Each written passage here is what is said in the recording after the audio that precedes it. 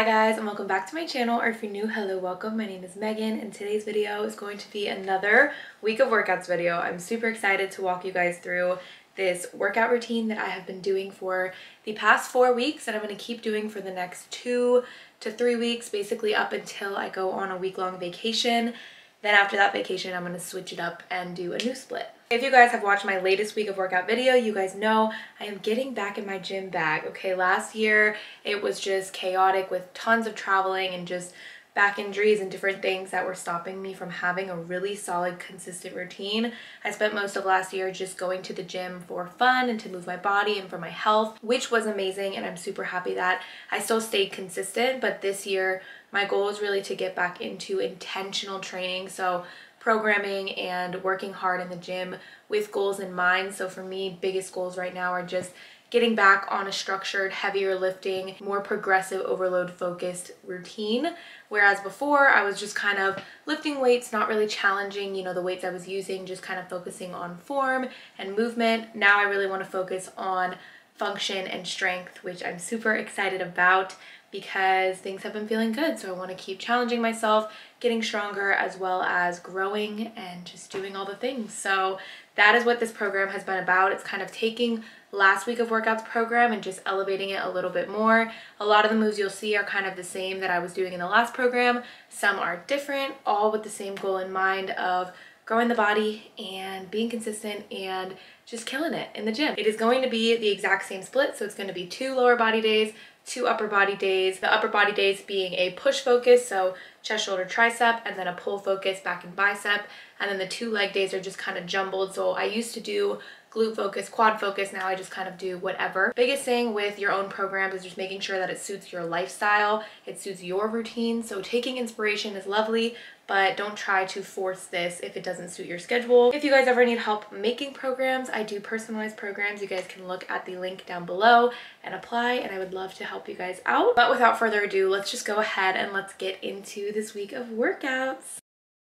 You guys always ask me about warm-ups, so I recorded my warm-ups for you guys, and I feel like it's easier with stretches to kind of just watch what someone's doing and replicate, but I'll still try to explain for you guys. So starting off with my leg day here, we are getting all kinds of things here. We're getting hip flexors open, we're getting ankles mobilized. This is a half kneeling hip flexor stretch here. Then when we're kind of coming down and opening up, we're getting a little bit of rotation through the spine as well as opening up the chest as well, while also driving out into external rotation of the hip. This works hamstring and ankle, and it's just nice to kind of open everything up, especially if you spend a lot of the day sedentary or seated, then it's likely that your hips are super tight. Here I'm doing a groin rock, so I have one knee down and then the other leg is straight out, toe pointed forward. That alone is enough of a stretch sometimes for that inner thigh or adductor region, so just seeing how your body tolerates that. Then if it tolerates it fine, then I want you guys to think about rocking back. So I'm bringing my heel towards my butt, and that's just going to get a little bit of a deeper stretch, making it a little bit more dynamic. This is especially important before doing things like a wide stance squat or a sumo deadlift because we're really recruiting adductor in those positions. So making sure we take some time to stretch it as well. Then we're going into some pigeon here. So we have our front leg, and goal is to keep that leg nice and straight. And then I'm coming down all the way down here. But if you guys have, less flexibility, less mobility, it's fine to be more upright. If you guys have a table at your gym or a way to do an elevated pigeon, that's also a great stretch, opening up the hips here even more, and also just making sure to keep braced to the core as you go through these different exercises, coming into too much flexion or extension of the back. Then we're getting into some hip 90-90s here, so thinking of dropping knees down side to side.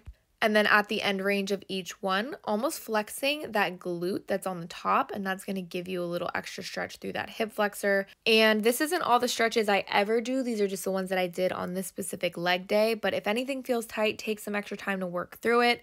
And I also do the back sequence that I show you guys next before every single workout as well. Here we go with my daily back mobility. So here we're starting off with thoracic extension. So we're going to have foam roller right under our shoulder blades, hands behind our head to support it, butt stays down, feet stay down in contact with the ground, and we are just leaning over the foam roller. Looks super duper random, but it feels so good. It's opening up the chest. You might get a few cracks through that mid back. It's working through that T-spine, so that mid spine is getting some nice rounding, and it's just an overall nice stretch, especially if you are work from home or constantly at a desk, to open up that spine. Then we're going to be on our side here. We're doing side lying open books. Top knee is going to stay down on the foam roller. The reason for this is because if you notice your knee is coming up and the foam roller is escaping, it just means that we got to work on a little bit of mobility through rotation here. This is going to give us really good rotation in through the spine. Again, normal to get a few cracks through here. Goal is also to open up entire chest as well, and we're just getting a good stretch throughout the entire body. So these are stretches I do every single day ever since I had the back injury, just to mobilize the spine and be more intentional with movement through my back. Next, we're going to be going into a laying on the foam roller stretch. This is really going to be great for working through opening up chest again, really working and opening up the pecs. The majority of us have just slumped posture. A lot of us work at home, work on desks, or on our phones a lot, or even when we're driving, naturally we have that shoulder rounding coming forward. So it's really important that we open up our chest, especially before upper body day stuff. So working through, different movements on that foam roller, just opening everything up, or even in a doorway stretching is super duper helpful. Then here we have thread the needles. So I am threading through and letting my back kind of rotate. And you can still do this movement without the foam roller. The foam roller just gives you a little extra added stretch and pressure to get a deeper stretch through the lat, but you can still do it without it, and it feels really good as well. Then for just my upper body day warm up, after I do that back stuff, then I just go into a little bit of stuff. So I'm just using a band. A lot of gyms have PVC pipes as well. We're just doing arm circles. So we're coming overhead. We're going one arm at a time. I like to do banded pull apart. Sometimes I'll do some W's, just getting everything moving. And then, like I said in my last video for week of workouts, be sure to also do warm up weights before getting into your working heaviest weights for your main exercises as well. Alrighty, you guys, it is Sunday, and I call Sunday the beginning of the week for some reason. I know a lot of people call it Monday. To me, this Sunday workout is the beginning of my workout week. So today we are going to be doing a push day workout. This workout is going to look super similar to my last week of workouts if you guys have already seen it. So don't be surprised if it looks very, very much the same. But we are just going to keep pushing on, no pun intended, and hitting our chest, shoulders, and tricep muscles, really focused on isolation, growing them, and just kind of being consistent.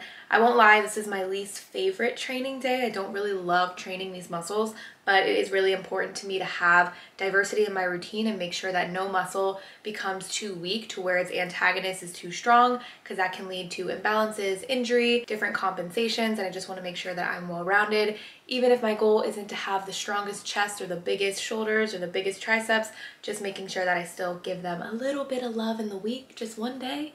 Okay, so hopefully this inspires you guys if you guys are kind of anti-upper body but still looking to do something to keep it well-rounded. This is a great workout for you. I also have a beginner-friendly upper body workout with just dumbbells if you're more beginner and you don't want to use like cables and things like that. So without further ado, let's get our butts to the gym and let's get this workout in.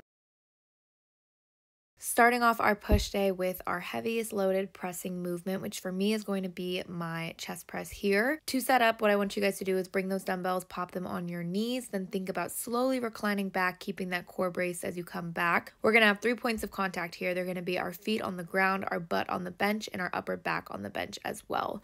With form here, I want you guys to think about punching the sky. So knuckles are going to be up. It's hard to see from this angle, but my knuckles are up and punching the sky throughout the entire movement.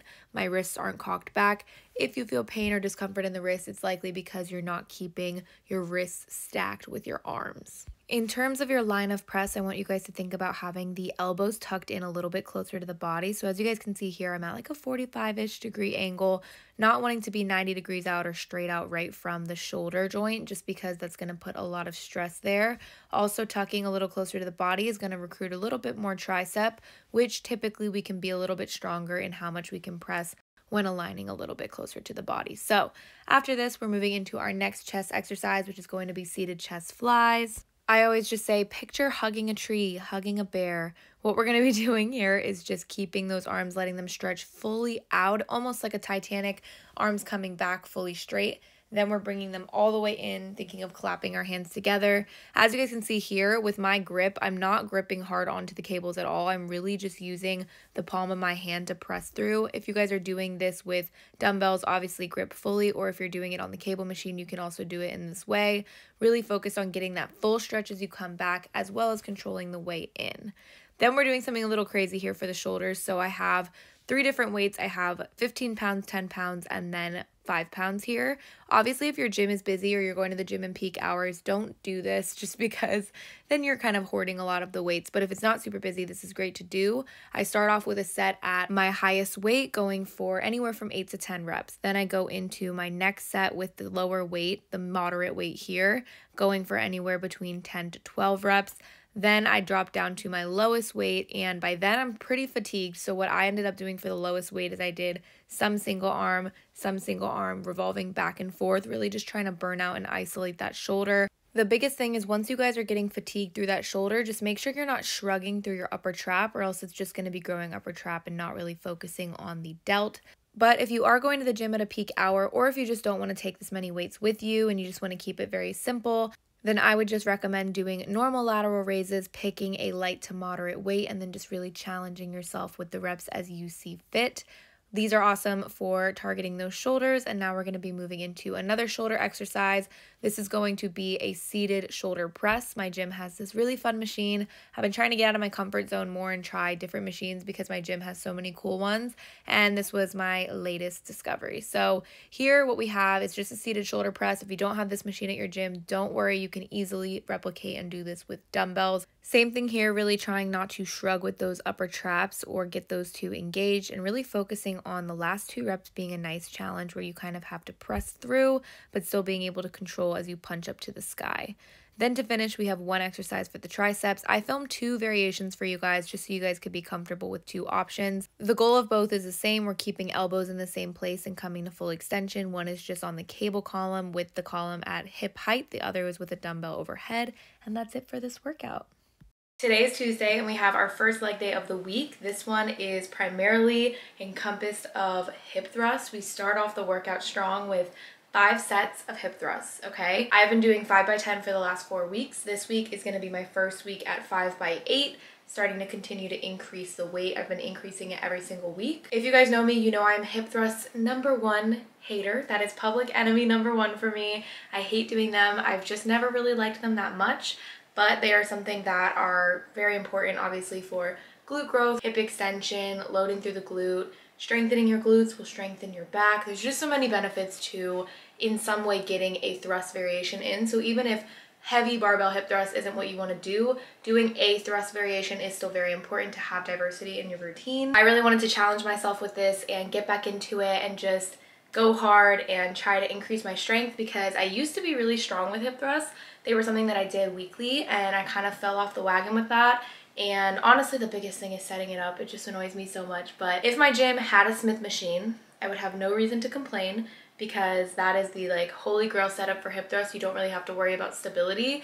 You just can focus on isolation, and it's really easy to set up. So if you have a Smith machine, definitely do it on the Smith machine. My gym doesn't have it, so we're barbelling. Let's get our butts to the gym. Let's get thrusting and get that booty pump. All right, you guys, we're starting off with barbell hip thrusts here. So you want to align your shoulder blades with the edge of the box or bench that's behind you.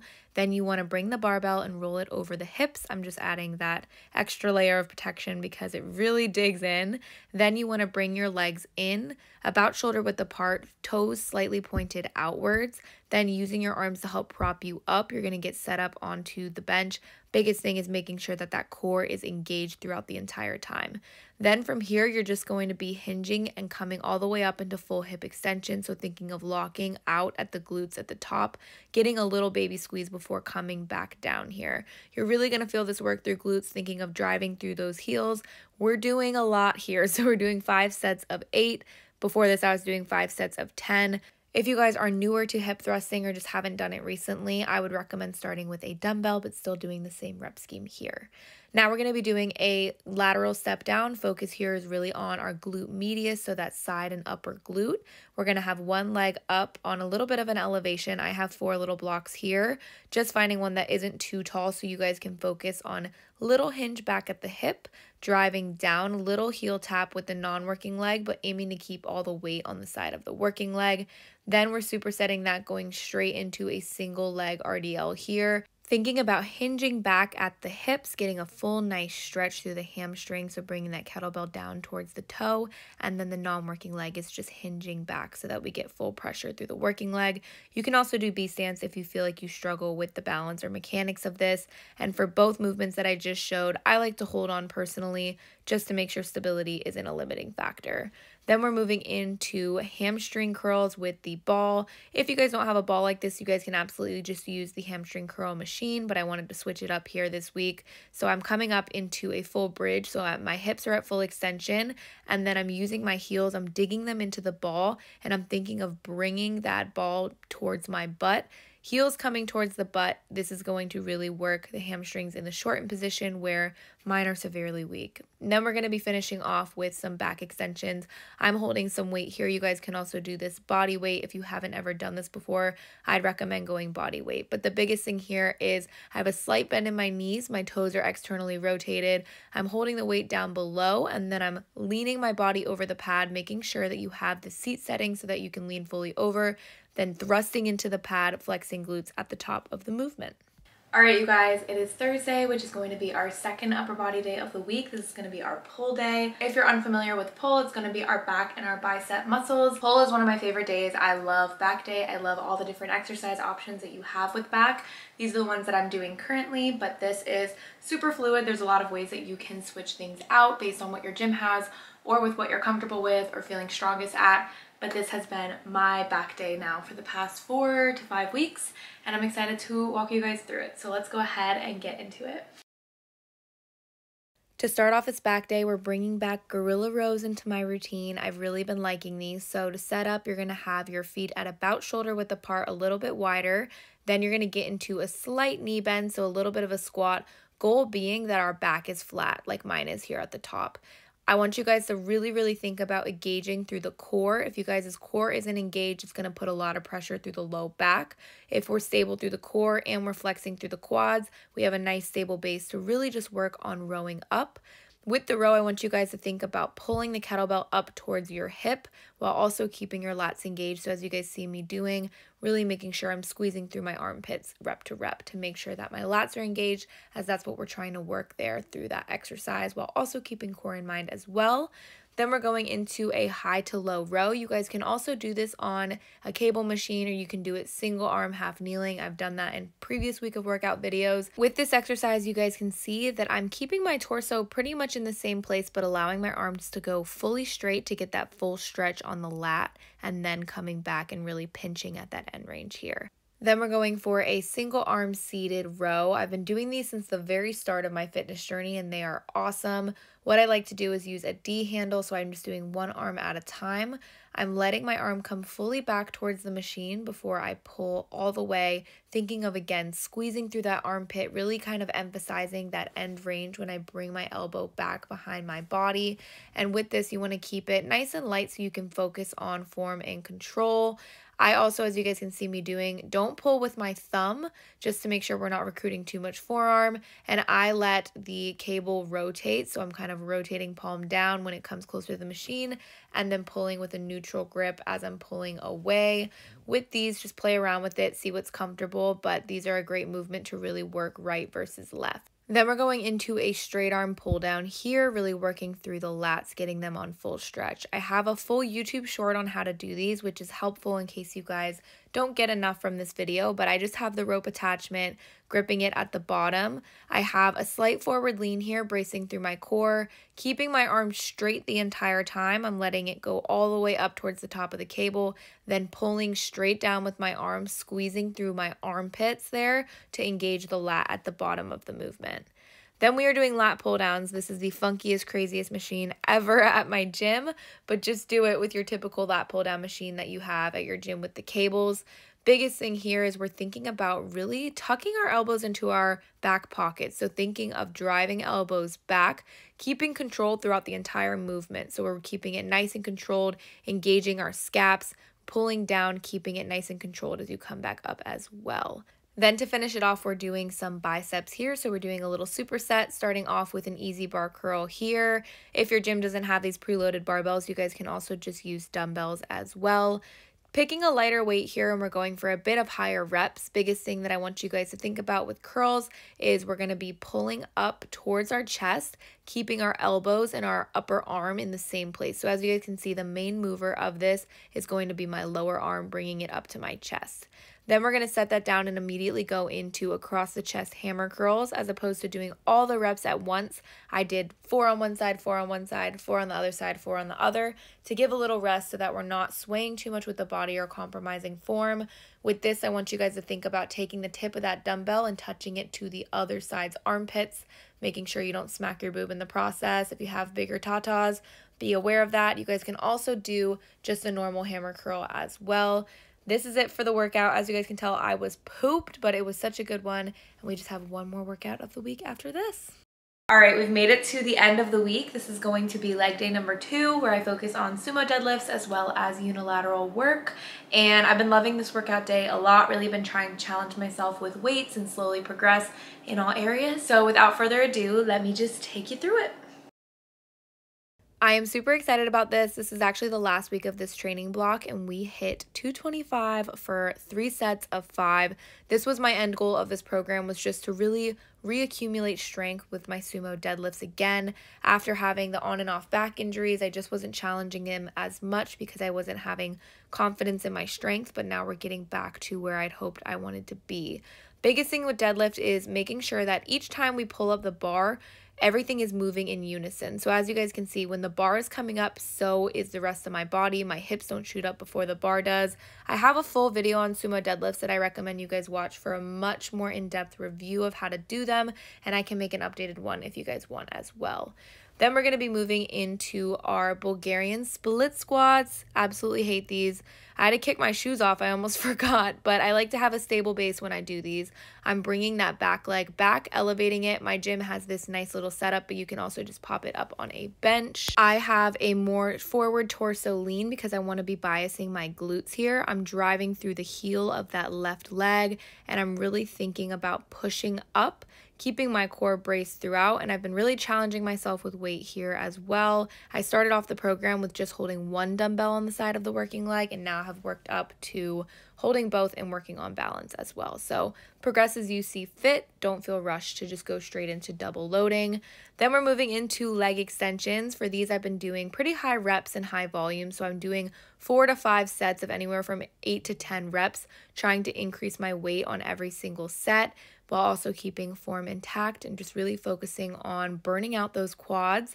Then to finish off, we are doing these suitcase style heel elevated squats. With this, my goal is to bias my quads. So I have the heel elevation, which is going to put a little bit more stress through quad. Also staying more upright by holding the dumbbells up at the side and keeping core brace is also going to help bias quads more here. I'm also performing this under tension. So I'm doing a 2 to 3 second lower and then coming up at normal speed. So really going slow, slow, slow, driving up here.